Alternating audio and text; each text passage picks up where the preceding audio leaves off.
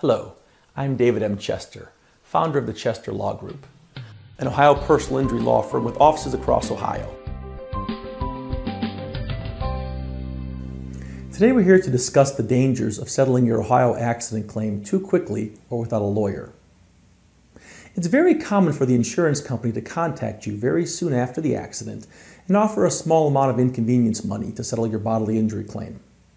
This may be done while you're still in pain, still seeing doctors, or before you've even had a chance to seek medical attention and find out what's wrong with you medically.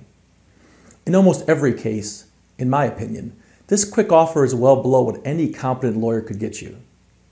Accepting a sum of money for your injury, no matter how small, may destroy your chances at further recovery, even if your injuries turn out to be more serious than you thought when you accepted the settlement. In addition, if you settle your personal injury claim without getting permission from your health insurance company, you may lose your health insurance, and they may not pay future medical bills. This is something most Ohioans who are injured don't know about.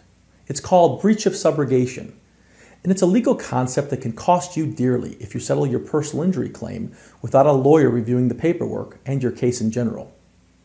Most people have never even heard or thought to themselves, hey, I can lose my health insurance if I don't have a lawyer review my settlement paperwork and my case.